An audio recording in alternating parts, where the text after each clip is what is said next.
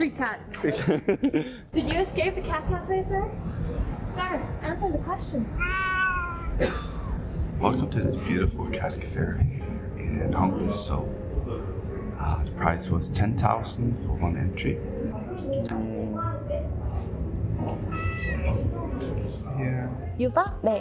나는 은하. 은하? 만나서 반갑습니다. 반갑습니다. 저희 카페는 여기가 처음이 아니고요. 저희 이태원에서 16년도 12월부터 저희 식구들이 처음에는 15마리로 조그만하게 시작했는데 점점 고양이들이 증식해서 이렇게 많은 친구들이 생겨서 지금은 가족들이 강남이랑 건대랑 일산 여기 홍대까지 4군데에서 150마리에서 200마리 안 되게 가량 고양이들을 돌보고 있어요. 길에서 오는 길냥이들도 있고 외국인 언니한테 말하기 창피한데 번식장에서 고양이들을 번식 용도로 쓰다가 이제 더 이상 활용 가치가 없어지면은 이제 그쪽에서 구조해 온 친구들도 있고 한국에도 나라에서 하는 보호소가 있어요. 그쪽에서 이제 엄마를 잃어버리거나 아니면 주인이 유기를 해서 그 보호소로 들어가요. 공고기간이 지나면 이제 입양을 해야 되는데 그때 입양이 힘든 친구들 너무 많이 들어오거나 할 때가 있어요. 애니멀 호더 집에서 오는 친구들 그런 친구들에서 올 때도 있고 저희가 직접 데리고 올 때도 있고 그런 식으로 이제 사람이랑 인연이 끊겼던 친구들을 다시 저희가 데리고 와서 새로운 인연을 만들어주는 거죠.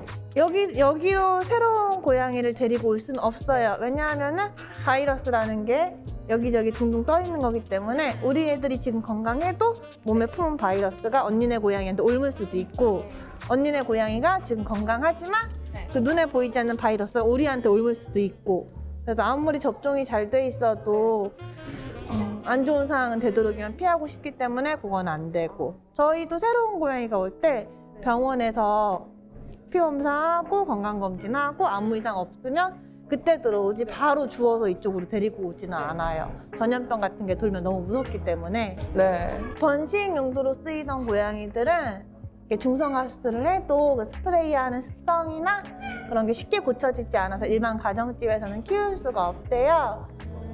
그러니까 건강에는 주로 손님 다리에다 오줌을 싸기 때문에 손님이 계시는 시간에는 가끔씩 격리 당해 있고 손님이 빠지고 나면은 그때는 또 나와 있고 항상 갇혀 있지는 않아요. 사랑하는 왼수. 애증. 그럼 여기 이런 그 고양이 카페에서는 일하는 게 어떤 좋은 점이 있을까요?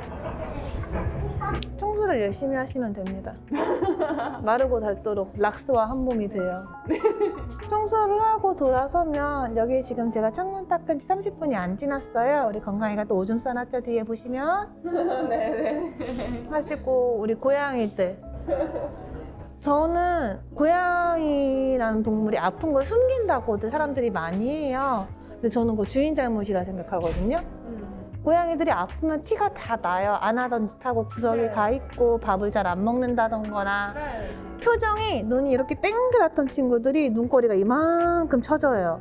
나 아파 그렇게 티를 내요. 근데 네 치워드릴게요. 괜찮아요. 죄송합니다. 해가지고 그렇기 때문에 그건 주인 탓이기 때문에 고양이에 대한 관심 이 친구 어디가 몸이 불편한지 아픈지 저렇게 토하는 친구들도 몸이 안 좋아서 구토를 할 수도 있지만 저희 항상 토하는 친구가 있어요. 저기 앉아있는 아지랑 우리 겨울이 그 친구들은 성격이 급하대요. 다른 데 몸에 아무 이상이 없는데 그냥 첫 끼 먹은 쇠사료만 보면 무조건 왁왁왁왁 먹고 다 토를 해버려요. 근데 그 친구들은 뭐 그냥 본인 성격이 그런 거니 어쩔 수 없는 거잖아요. 그런 식으로 고양이에 대한 관심 그리고 열심히 해야 되는 청소 마르고 닳도록 쓸고 닦으시면 됩니다. 왜? 계속 보고 있어요. 아니야. 저 친구들 습성이 나무 위에서 소변을 본대요. 일반 가정집에서 키우기가 힘든 종이에요. 근데 그거를 판매하는 업체에서도 고지를 해주지 않고 키우겠다고 사러 간 사람도 배우고 가지 않아요. 그거를 서로가 알았으면 좋겠어요. 내가 관심이 있어서 이 친구랑 같이 살겠다 하면 이 친구의 특성을 이해하고 내가 감당할 수 있나 그거를 체크를 하고 판매하는 업장에서도 이 친구의 특성은 이렇습니다. 그렇게 고지를 해주는 게 있으면 좋겠다 생각해요. 그래야지 이렇게 여기 와 있는 친구들이 점점 줄어들겠죠. 우리 16년에 일했으니까 17년, 18년, 19년, 20년, 21년, 22년, 이제 23년 되죠. 아, 네.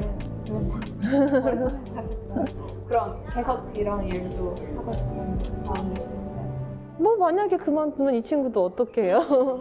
적어도 이 친구들 다 새로운 가족 찾고 그럴 때까지는 계속 하겠죠.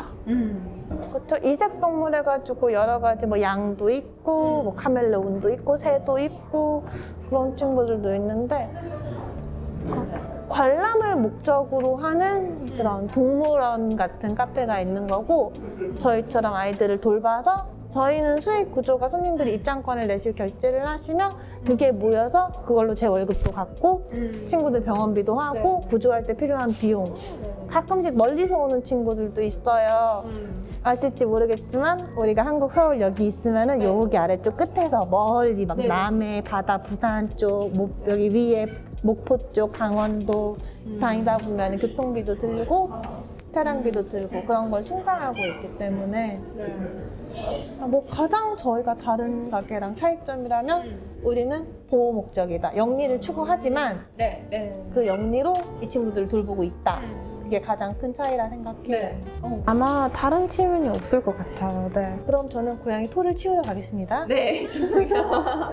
네, 아주 감사합니다. 인터뷰를. 네, 고맙습니다. Yeah, show them the butt. Oh my god. It's pink. Yeah.